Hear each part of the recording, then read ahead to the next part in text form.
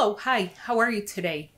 I'm Patricia, welcome to my channel, and in this video I want to talk to you about Venus retrograde. And Venus is moving forward, but we need to talk about what is Venus moving forward on. So this particularly affects women, but it will affect a lot of men too, because in some ways there's some disentangling. For women, what this is really going to be about is it's going to have to do with a lot of things that surround the topic of sexual abuse. Now, even if you have not been abused in this life, you may have ancestors who have been. It may be in your lineage somewhere. It might be hidden. And what I'm here to help you with is to understand why this energy feels like this, and if you need the help to be the person that you get some help from. So one of the things that Venus, we talk about Venus and the house of Venus and Venus retrograde, and this is your love, this is the monetary and financial things. And those things go together, because a lot of people will not leave a relationship because of financial insecurity. That's a thing, and it's a valid concern. People should not be out there starving themselves. Now, conversely, a lot of women have also been put out. And in past, in certain cultures and ancestry, if you were unwanted, unwelcome, you were put out somehow. If you were considered defective, you were put out.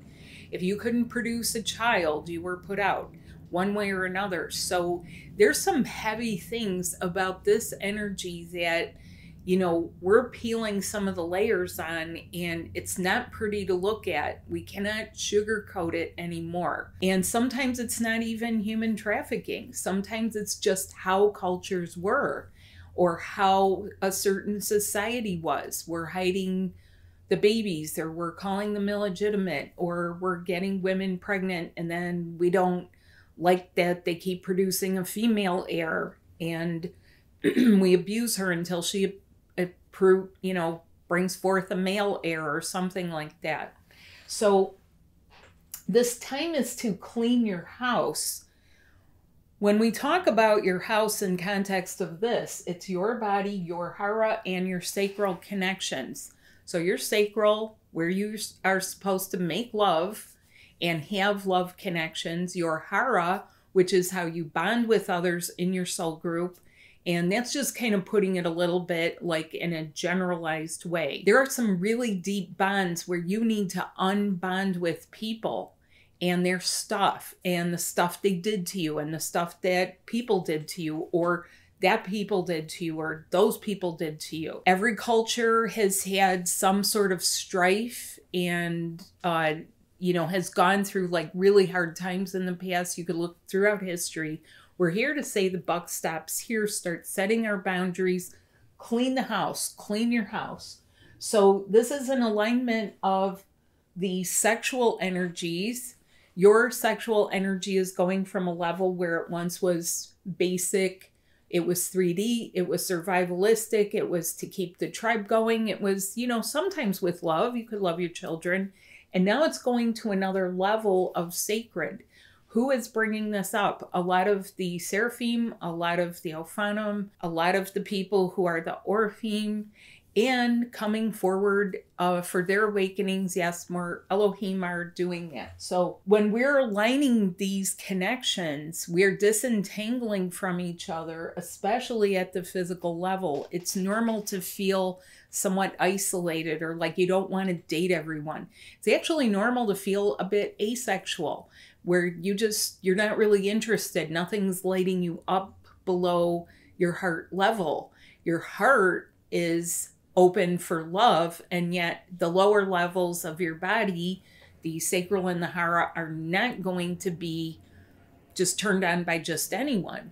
And that's how it is for a lot of people. That is the reason for being asexual. Your soul is selecting the society that you want to be with and that you should be with. Now, because there's been a lot of entanglements involving sex and love and sex and money and sex and loyalties and love and loyalties and tradition and marriage and all these things, how do you get it out? How do you keep it from affecting you? Well, first of all, you're going to notice this if you feel crappy, if you feel crampy, you have pains down in your lower areas, you feel like there's something wonky with your menstrual cycle, you feel like somehow your house of money is not on track, you can't manifest, you might be too clogged up, tangled up, blocked, and you need some help with that. So this energy is to pave the way for the release of sexual abuse. That's from past lives, that's from ancestral times, and our ancestors, the present, and it's going to be to pave the way to get out domestic violence, because nobody deserves that in their love relationship. That just doesn't go together. It doesn't go together. It doesn't prove anything. Jealousy is a low emotion. It is not love. Drama does not prove love. Other things like narcissistic. Now, I want to say a little thing about narcissism. Those people can't connect. Don't even bother with them. Stop chasing a narcissist. Stop trying to break down their walls. Stop. Let your body set the energetic boundary. You're going to see how quickly they have a breakdown in your presence. And what I mean by that is they may become a sobbing wreck. It's not going to make you go, ha ha. It may mean that finally they can be a little bit genuine, a little bit more themselves, not have their walls up. Especially if that's someone in your family that you do care about. It could be a cousin, it could be a child, it could be an in-law. How do you do this? Do you let them keep stomping on you, on your heart, on your emotions, on your, good intentions of your big heart? Maybe not. Maybe. So present and getting rid of things in the family too. A lot of families do relate to each other with domestic violence. This is carried over into work. It's carried into workplaces where people earn their money, hence the house of money. Your Venus house of money. It has carried over where people need to, dump their stuff or trauma dump or have sex and just pound it into someone else just so that they can function. And it is oppressive, to say the least. It's bad. It has been really bad throughout history. It's the way things have been happening, though. And we're here to stop this. So it has to start with clearing our energies of all the people that we don't want in our energies. We are getting the fight out. We are getting rid of the battle of the sexes. We are getting rid of the corruptions, the traumas, and the stealing of purity and innocence. And this isn't just modern day children. This is what happened to your ancestors when they were children, who snatched them up. If you look at the history of Genghis Khan, there's been a lot of that snatching up of people and taking them off to a foreign land to either become wives, concubines, workers, slaves, all of this stuff. Bad. What do you do with modern day times if this is something where you're feeling in your body and you're not feeling all light? You're feeling kind of sluggish. You're feeling kind of burdened. You're feeling like a malaise. You feel like generally like, I can't do anything. I don't want to do anything. Where did my mojo go? What's going on with me? I'm supposed to be a being of light and love. Well, yes, you are. And we need to get those things off of you, out of your DNA, get you rebooted, revitalized, and get some deep healing.